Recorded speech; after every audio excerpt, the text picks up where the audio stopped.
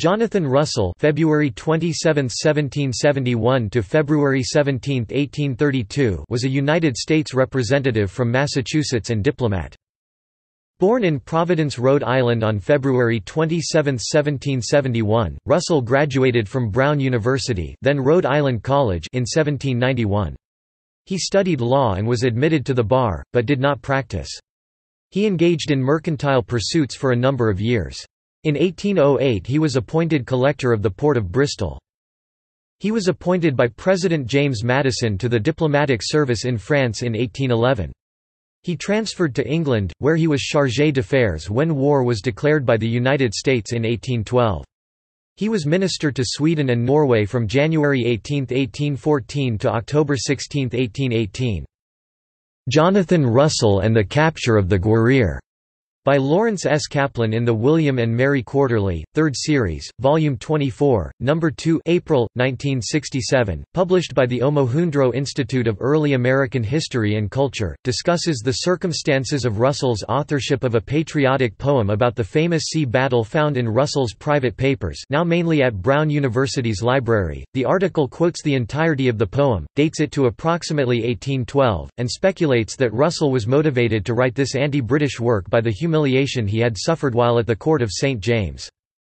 Russell was one of the 5 commissioners who negotiated the Treaty of Ghent with Great Britain in 1814, ending the War of 1812. He returned to the United States in 1818 and settled in Mendon, Massachusetts. On April 29, 1818, when Jonathan Russell presented his credentials as American Minister Plenipotentiary to Sweden. He became a member of the Massachusetts House of Representatives in 1820 and was elected to the 17th Congress March 4, 1821 to March 3, 1823. He was chairman of the Committee on Foreign Affairs 17th Congress. In 1822, Russell authored a pamphlet accusing John Quincy Adams, one of Russell's former fellow negotiators at Ghent in 1814, of having favored British interests in those treaty talks.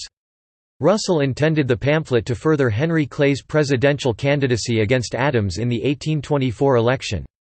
Adams' responsive pamphlets were so devastating in impugning Russell's veracity that they engendered the phrase, "To Jonathan Russell," someone, meaning to refute an attacker's falsehoods so effectively that it destroys the attacker's reputation.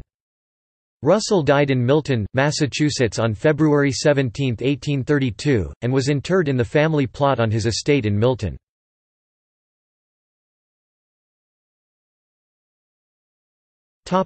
Sources: United States Congress. Jonathan Russell, id. R000531. Biographical Directory of the United States Congress.